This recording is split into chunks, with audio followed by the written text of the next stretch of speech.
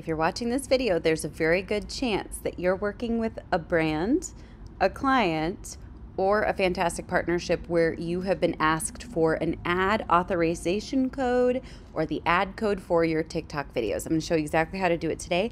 And after I share exactly how to do it step by step, I'm going to share with you a few things that are really helpful to know about partnerships, sponsorships, and working with clients who pay you for your content, especially on TikTok. So the first thing you're going to do is pull up your TikTok profile. You're going to go to the three little lines in the upper right-hand corner, and you're going to click on Creator Tools.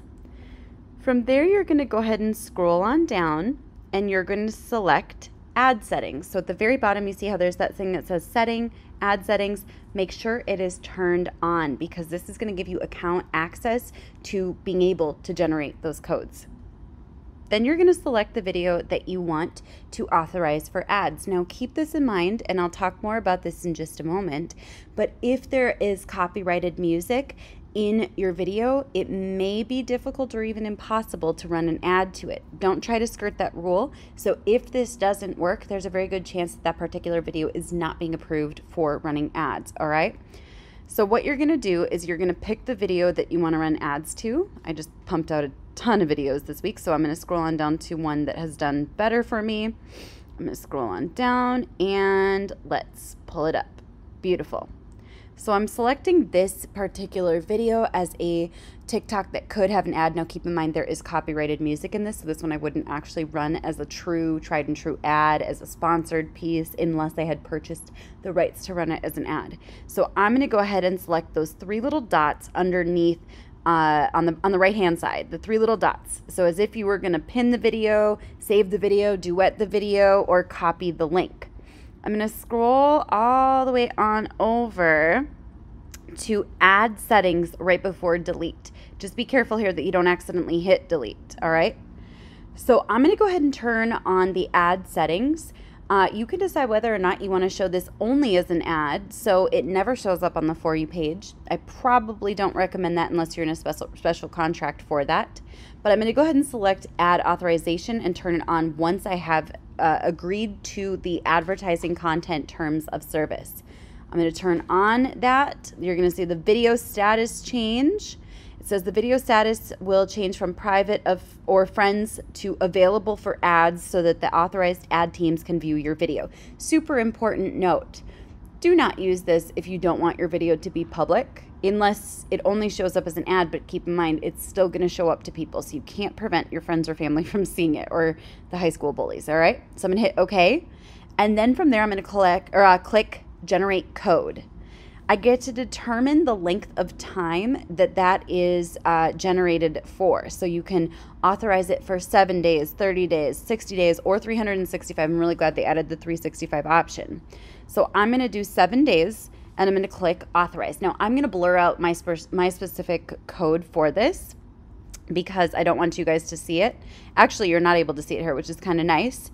You can delete the code, you can copy the code, or you can extend the authorization period. So if the period runs out for the authorization to use it as an ad and your client or sponsorship wants to extend it, this is where you would extend that length of time.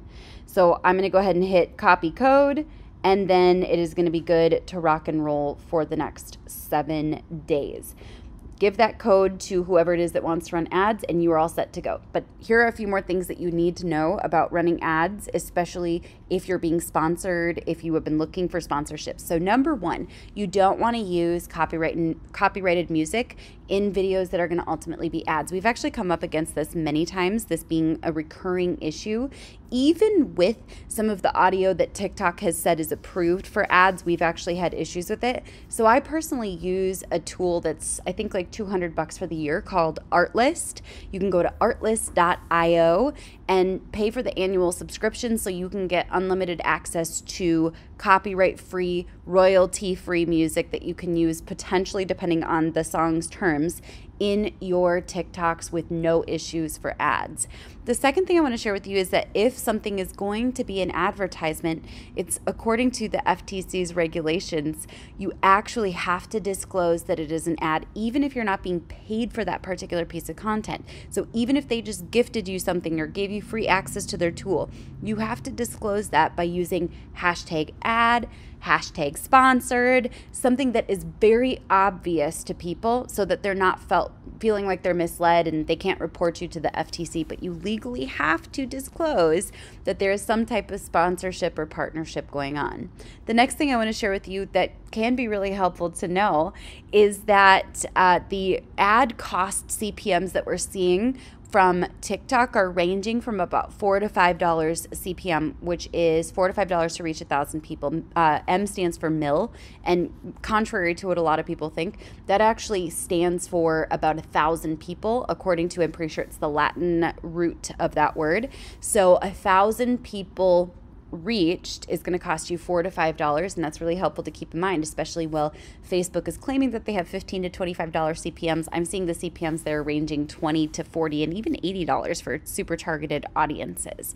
The next big thing I want to share with you, and this is huge and super helpful, is that it is very, very, very imperative that you know between you and your client, the sponsor, who it is that's going to be responsible for managing the comments on a sponsored post, because my goodness, it can get really, really, really wild. I have discovered that it seems the majority of bots and troll accounts and spam accounts are generally speaking going to be a younger age, so under 25, and most of them are male, which is really, really interesting. So simply by filtering out my targeting to target more females or non-binary, those of non-binary status, and people who are over the age of 25 or 25 plus, even sometimes a little higher up, you're going to discover that it really truly brings an audience that is a little kinder on your ads. So this is super important to keep in mind. But discuss with your client, discuss with your sponsors who it is that's going to manage the comments on there. I have one video that reached something crazy like 33 million people with a partnership through Vistaprint,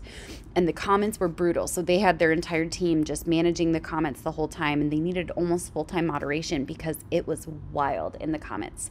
I hope you've enjoyed this video. Be sure to subscribe to my channel. I share tutorials, trainings, strategies, tips, hacks, workflows for all things social media marketing and business. I'll catch you guys later. Bye for now. Oh, one last thing.